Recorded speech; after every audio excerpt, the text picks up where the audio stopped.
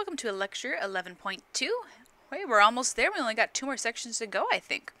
Okay, so now we are still looking at conic sections, but this time, instead we're looking at something called the ellipse. Now, an ellipse, if you're looking at a conic section, once again, the conic section is this 3D object here. Conic section, if we put a 2D strip, if you think of a piece of paper through it, the item that it creates, the sort of circular type of an object, is what we would call the ellipse. Now, an ellipse is different than a circle in basically the fact that it's not a fixed distance from the center point. Now, a circle, if you recall, is the same distance the whole way around. Sorry, that's a terrible circle. An ellipse is different. It's sort of stretched out instead of a fatter angle. But in reality, actually, a circle is like an ellipse. It's just a fixed distance in the center. But now we're looking at actual ellipses, so it doesn't have to be the same distance from the center point. So an ellipse is the set of all points in the plane, the sum of whose the distance from the two fixed points, the foci, is a constant sum. What does that mean? Well, and maybe I'll try to see if I can find a video for this. So if you imagine if you stuck 2 pegs in the ground, or in the sand, right? If you stuck 2 pegs in the ground, you could actually do this at home if you want, and then you got a string, and you attached the string, right?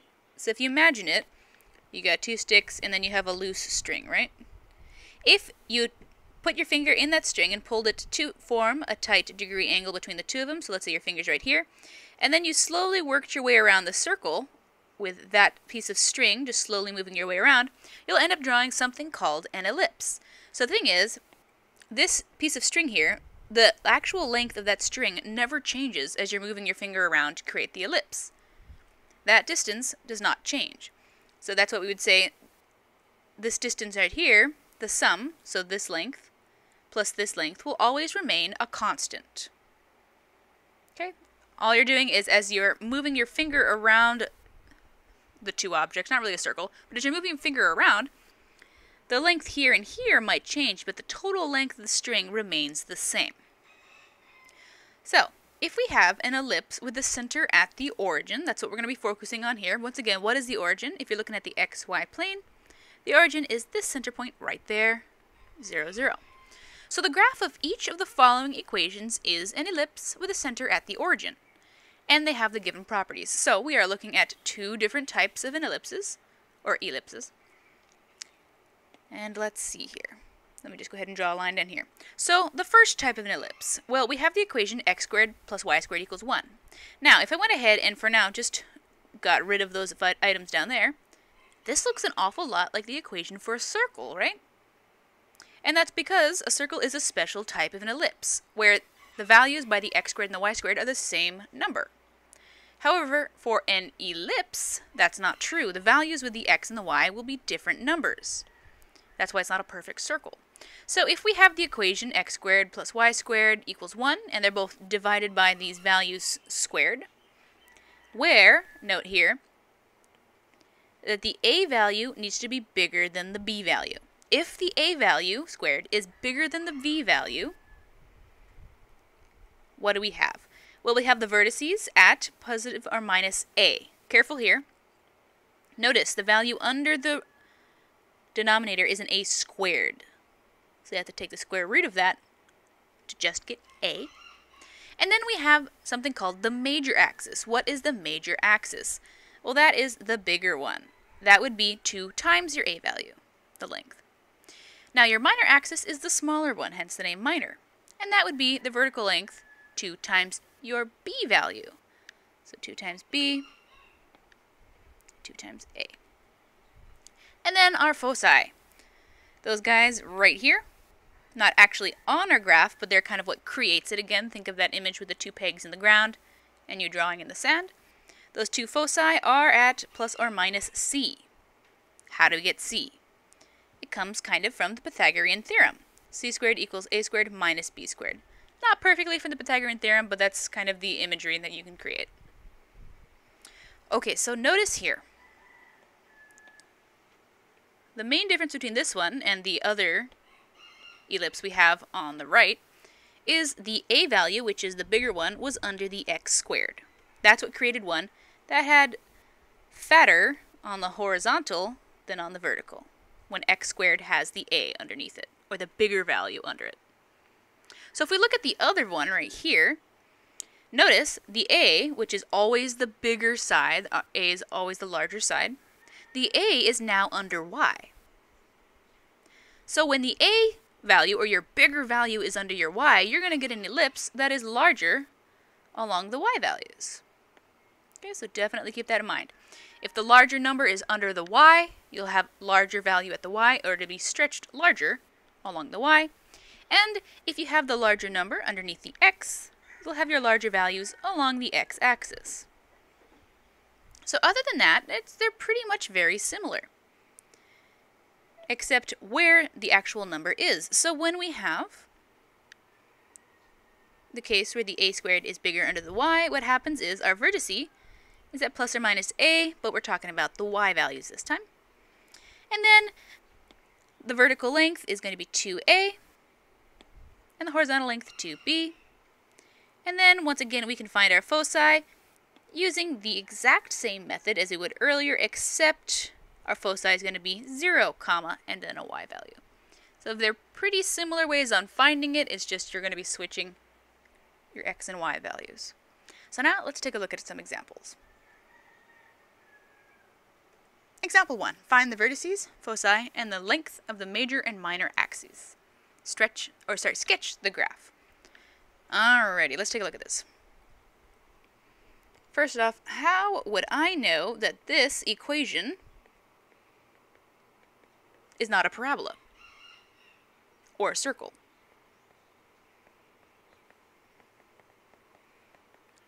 How do I know it's not one of these? Because I may not tell you which one it is on an exam. Well, if you recall, for a parabola, we usually have y equals ax squared plus bx plus c, or we have the x squared equals ay. Let me go ahead and erase the sides there because we're not using this one in our class. That's what parabolas look like. So notice, only one of the variables is squared for a parabola. Either the x is squared, oops, I wrote that wrong, or the y is squared. Okay, only one of the variables is squared on a parabola. But the variable we have here, both of them are squared. So this is not a parabola. We figured that out. Next, how do I know if it's a circle or not? If you recall, the generic equation for a circle is ax squared plus ay squared equals, and we have some r values squared, where a and a are the same number. So we have a problem. The x and the y are squared. So is this a circle? The answer is no, because the x squared and the y squared need to have the same number to be a circle.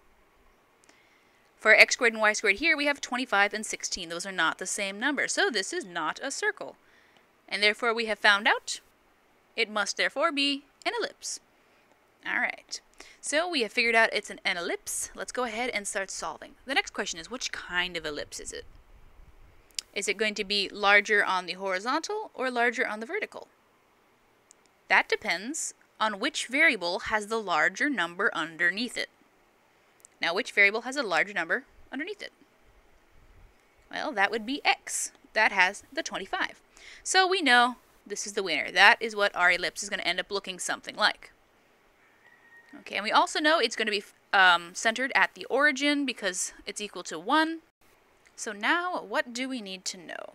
Well, let's go ahead and find the a and b values. So let me go ahead and erase this here. What are our a and b values? A is always the larger number. Just remember that. A is always the larger number. So a squared equals 25, and then b squared equals 16. But we don't want a squared and b squared. We want a and b. So we'll go ahead and figure that out. We take the positives when we're working with this. So a must equal 25, and b must equal 4. Now for the vertices, what's the formula for vertices? Right here, it's plus or minus a. So let's go ahead and write that down here. Vertices is going to be plus or minus 5, 0. Once again, those are my a values, plus or minus a. Now the next thing we need to figure out is the foci. So how do we find the foci? Well, the equation for finding foci up here, very similar to the Pythagorean theorem, c squared equals a squared minus b squared. So our c value squared is going to equal a squared, so 5 squared minus b squared, 4 squared. Once again, when you're solving for this, I would like you to show using the formula. Okay, so don't just write the answer, please write out the formula. Alright, so c squared equals 25 minus 16, so that's going to be equal to 9. So c squared equals 9, and then we have c equals plus or minus 3. So that's going to be my foci. Let me go ahead and do this. It's positive 3, 0. Once again, we always fill out the x values when we're working with the horizontal version for the ellipse. So vertices, foci, make sure to box our answers. What else do we need? We need the length of the major and minor axes. Alrighty, so how would we find the length of the major and how would we find the length of the minor? Let's go take a look at the instructions. So the length of the major axis is going to be 2a. The length of the minor is going to be 2b. Let's go ahead and do that. So major axis is going to be 2a, which is going to be 2 times 5, so it'll be 10. So major axis is going to be 10. And then the minor axis, that's going to be 2b. So that'll be 2 times, what would we say, 4, and that'll be 8. So the length of my minor axis is going to be 8. Alright, so now let's go ahead and sketch this graph. So first things first, we're going to head and start at the origin from here. That's to know where it's centered. What else do we know? Well, we know the foci are at positive and negative 3. So I'm going to go ahead and write that down. So 1, 2, 3, 1, 2, 3. We'll go ahead and label that 3, 0, negative 3, 0. Alrighty. Now let's find the vertices. So that's going to be at positive or negative 5. 3, 4, 5. So negative 5, 0, 5, positive 5, 0. Okay, so we've done that, we've done that. Let's go ahead. Major axis, what does that mean? Well, that's the distance from the center to the outside. So the major should be 10 the whole distance. 1, 2, 3, 4, 5, 6, 7, 8, 9, 10. Yep. Now the minor axis, that's supposed to be 8 the whole distance. So halving it on either side, half of 8 is 4. So you have 1, 2, 3, 4. Boop. 1, 2, 3, 4. Beep. And that is 0, negative 4. And this is 0, 4. Okay, so when you draw this, do as best you can to create curves at each of the points, because remember this is sort of a curved object. Doesn't have to be perfect. Mine is obviously not perfect, but as long as it looks like you put effort into making it curved, that'd be awesome. Once again, don't do this. I'm doing the blue line. Make sure you don't have sharp angles, because that would be a very different thing. So, blue line is a no-no. No, sad face. Red line is, it's not perfect, but it's better. Make sure they're curved on either side. Okay, example 2. Find the foci of the ellipse for x squared plus 36y squared equals 144 and sketch the graph. Alright, what is the foci? Well, if you recall, the foci comes from the equation c squared equals a squared minus b squared. So in order to find the foci, we need to find a and b. And where do we find a and b from? Well, we find them from the equation. So let's take a look at our equation. You know what? This is not in a form I recognize. I need it equal to 1 to work for an ellipse. So how would I get this equal to 1? That's one of the main things I need for an ellipse. Let's go ahead and divide both sides by 144. And then I can get that 1 on this side here, which is what I need. So when we divide both sides by 144, we get x squared over 36 plus y squared over 4 equals 1. Okay, now this is the form that I recognize. So here we go. The 36 is the larger value, and the 36 is under the x, which means what kind of a ellipse are we going to have? It's going to be one where it's larger along the horizontal. Alright. So that's my a value, or at least that's my a squared value. So my a squared value equals, a squared equals 36, and b squared equals 4. Which means that a equals 6, and b equals 2. Now we need to find the foci. So foci That'll be c squared equals a squared minus b squared. And c squared is going to equal, boost, kind of going backwards here because we already know this. And then we'll end up with c squared equals, and we have, what do we have, 32. So c is going to equal plus or minus 4 root 2. Now, when we put that into our calculators, that comes out to approximately about 5.7, but we don't answer with approximations for this, unless told otherwise. You always graph with approximations, but you answer with the actual values. So my foci is going to be plus or minus 4 root 2, 0. Okay, and there's my foci. Awesome, the main thing we wanted to find. And now we need to sketch the graph. So what do we need for sketching the graph? Well, we should find the vertices and the major and minor axis. So what is the vertices? The vertices are going to be from our a value, which is going to be the 36. So it's going to be plus or minus 6, 0. Let's go ahead and box that. All right, so we found our foci, we found our vertices. Now we need the major and minor axes. So let's see. Let's go ahead and write this down here. Major axis. In this case, it's going to, well, it's always actually that value. So 2a is going to equal 2 times the 6, so it would be 12. And then the minor axes. Minor axis is going to be 2b, which will be 2 times 2, which is 4. Alright, let's go ahead and graph this. Let's see, vertices are going to be at positive minus 6. 1, 2, 3, 4, 5, 6. 1, 2, 3, 4, 5, 6. Once again, labeling, negative 6, 0. 6, 0. And then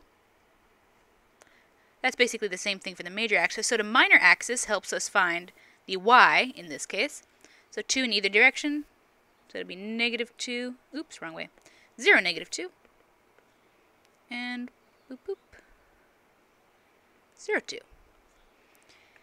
Okay, and then last thing, we do need to label the foci. So that'll be plus or minus 4 root 2, which he said is about 5.7. It's a little bigger than 5. It's actually pretty close to 6. I'm going to just do this for the sake of graphing. So 4 root 2, 0, and then, oh, that's be negative 4 root 2, 0, and then 4 root 2, 0.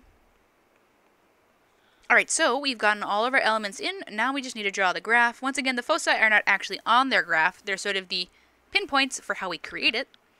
So you're not going to connect your foci to the graph. But here we go. Trying to get some curves in.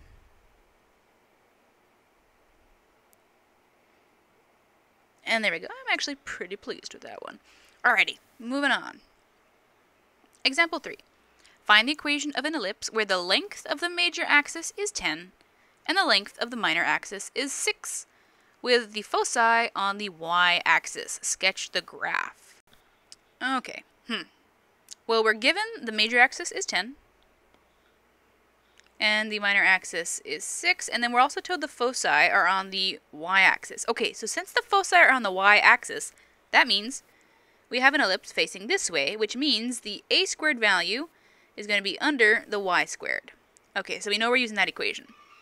So we're going to use x squared over, and in this case the b will be under the x, plus y squared over the a squared equals 1. Okay, we know we're going to use that. Why? Because the foci were on the y-axis. Now we need to figure out how to find our a and b values. Well, we're told that the major axis is 10 and the minor is 6. Well, what we know is for the major axis, that is 2a. And we're told it's equal to 10. So we have that 2a must equal 10. So solving, we'll have a is equal to 5. Let's do the same thing for the minor axis. So minor axis, we know the formula for a minor axis is 2b. And in our case here, the minor axis is equal to 6. So that must equal 6. So solving, we'll get b must be equal to 3. Alrighty, so we figured those out. This guy and this guy. Let's go ahead and plug them in to the appropriate places. And we'll end up with x squared over 3 squared plus y squared over 5 squared equals 1. So then we have x squared over 9 plus y squared over 25 is equal to 1. Okay, so we've now found the equation. Awesome. Next thing we need to do is sketch the graph. So what do we need to sketch the graph? Well, we need to figure out what the foci is. Okay, so finding foci. The equation is always c squared equals a squared minus b squared. C squared is going to equal, so a squared is the 5 squared minus the 3 squared. So that is going to end up equaling, well, we'll have c is equal to plus or minus 4. Let's go ahead and write that down. So that's going to be 0 plus or minus 4 because we're on the x-axis, or the y-axis, sorry. Alrighty, and then we have our major axis is 10, minor axis is 6. Let's go ahead and draw this in. So foci plus or minus 4, 1, 2, 3, 4, 0, 4, and 1, 2, 3, 4, 0, negative 4. And then for the rest of the equation, let's see. With the major axis and minor axis, we can go ahead and draw this out. So we know major axis is 10, so either side should be 5 from the origin. 1, 2, 3, 4, 5. 1, 2, 3, 4, 5. And what point is that? That's 0, negative 5, and 0, 5. And then for the minor axis, that's 6, so half of that is 3, so 3 out each direction. 1, 2, 3. 1, 2, 3. So we have 3, 0, and negative 3, 0. And let's go ahead and draw in our ellipse. Once again, try and make it curved, make sure there's no angles on it. And that works. Alrighty. We have graphed or sketched the graph. Now let's look at something called eccentricity. That is a big word. Alrighty, so what is eccentricity? For the ellipse, the one here or the one here, which you both looked at, where a is bigger than b, the eccentricity, called lowercase e, is the number e equals c divided by a. So once again, remember c comes from the foci, which was c squared, a squared minus b squared, and a comes from, well, the larger number squared, where c equals square root of a squared minus b squared, and the eccentricity of every ellipse satisfies what? Well, the eccentricity is always less than 1. Okay, so let's take a look at an example here. If we have the eccentricity of 0.1, we'll have something smaller this way. If the eccentricity is about 0.5, so half, it gets a little wider this way. And then as it slowly gets to be a bigger and bigger number, it slowly becomes wider and wider in that direction. So as the eccentricity grows, it gets wider and wider in the x value directions. Or the bigger e is, the longer the circle is, or the ellipse is. Sorry, not the circle. Example 4. Find the equation of an ellipse with eccentricity or eccentricity of a half and vertices plus or minus 6. Sketch the graph. Alright, so we're given, well, what are we given? We're given that e is equal to a half, and we know that the vertices are plus or minus 6, 0. Well, if you recall, vertices always come from our a value. So we know that a must equal plus or minus 6. And then what do we know about e? We know that e is equal to c divided by a. Now, let's see, can we do a little bit of algebra here? We know that e equals a half, and that's right there. And then we know that a is equal, and in this case we're going to be using the positive 6 because that's what we have in the formula. A is equal to positive 6. So, we can plug that into the equation to find c. So let's go ahead and do that, finding c. Look at e, which is a half, equal to c divided by 6. Okay, so solving for c, multiply both sides by 6. We'll get that 3 equals c. Okay, so we're still trying to write the equation of an ellipse. One thing I forgot to mention in the beginning is what kind of an ellipse is this? Is this going to be opened more vertically or horizontally? That depends on our vertice. Notice we were given the x value, which means we're going to be going for this type of a vertex, or that type of an ellipse. So the formula we're going to use is x squared over a squared plus y squared over b squared equals 1. Once again, how did I know that? the vertice was given for the x value. Okay, so we have found, well, we have a already for my equation.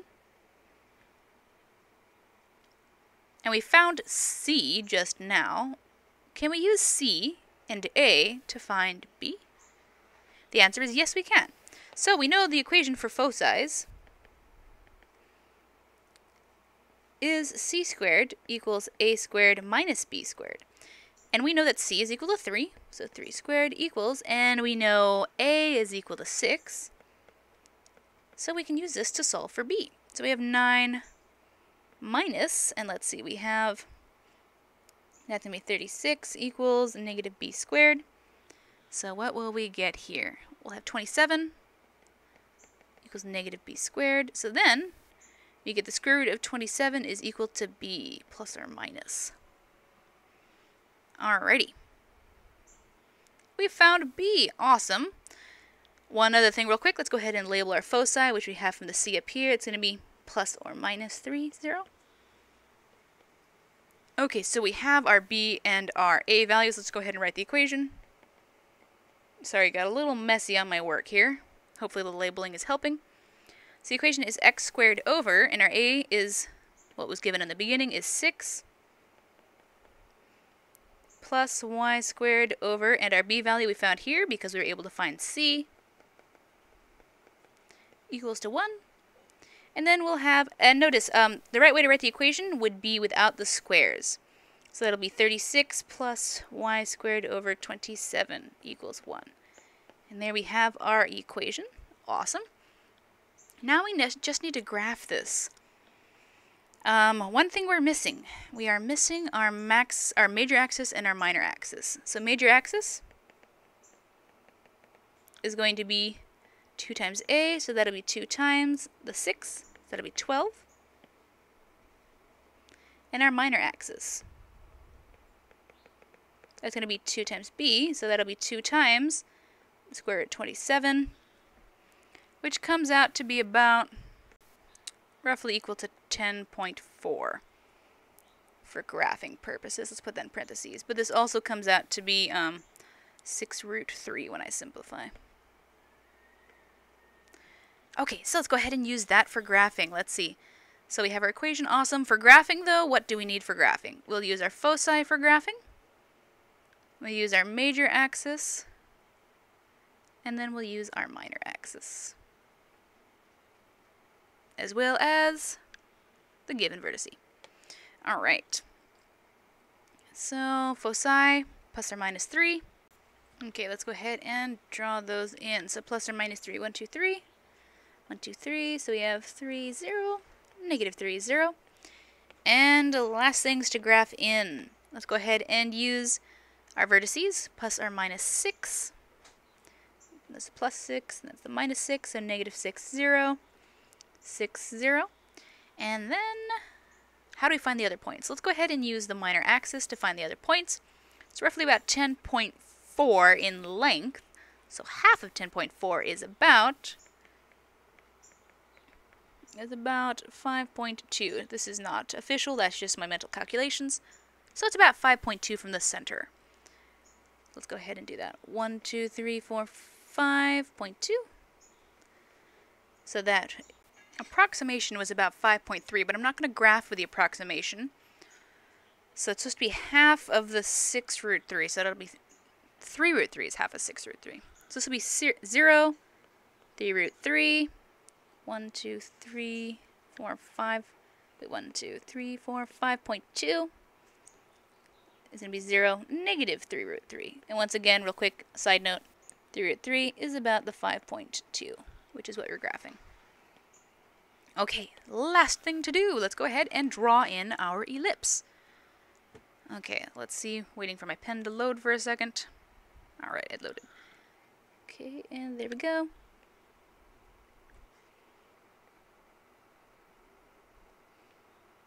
Yeah, alright, that'll do. Okay, and that is it for 11.2. Please email me if you have any questions.